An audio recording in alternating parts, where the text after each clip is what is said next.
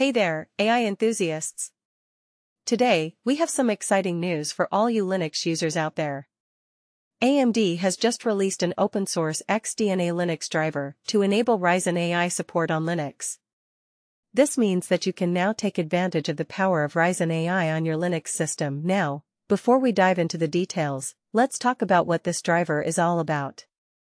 The XDNA Linux driver is currently out of tree, which means it's not yet officially supported by AMD.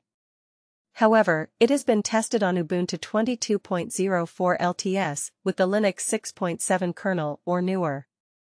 So, if you're running this version or newer, you're good to go.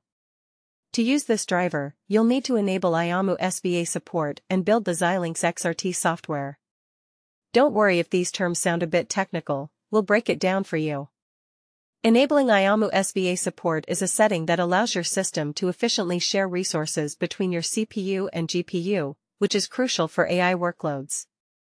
And building the Xilinx XRT software is simply a matter of installing the necessary software components. Now, let's address some of the comments we've seen regarding AMD's software support. Some users have mentioned difficulties with ROCm, which is AMD's open-source platform for GPU-accelerated machine learning.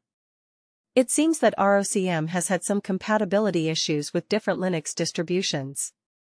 Hopefully, AMD will address these concerns in the future to provide a smoother experience for all users. Another point that has been brought up is the lack of ML-based upscalers to compete with Nvidia's DLSS. DLSS, or Deep Learning Supersampling, is a technology that uses AI to upscale lower-resolution images in real time. While AMD's XDNA Linux driver is a step in the right direction, it seems that they still have some catching up to do in this area.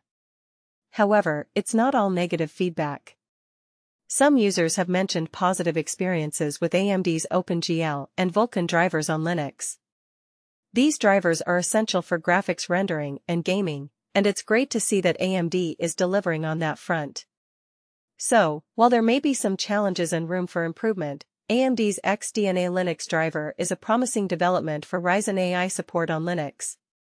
We hope that AMD will continue to invest in their software support to provide an even better experience for all Linux users. That's it for today's AI news. If you found this video helpful, don't forget to give it a thumbs up and subscribe to our channel for more exciting updates in the world of artificial intelligence. Thanks for watching, and we'll see you next time.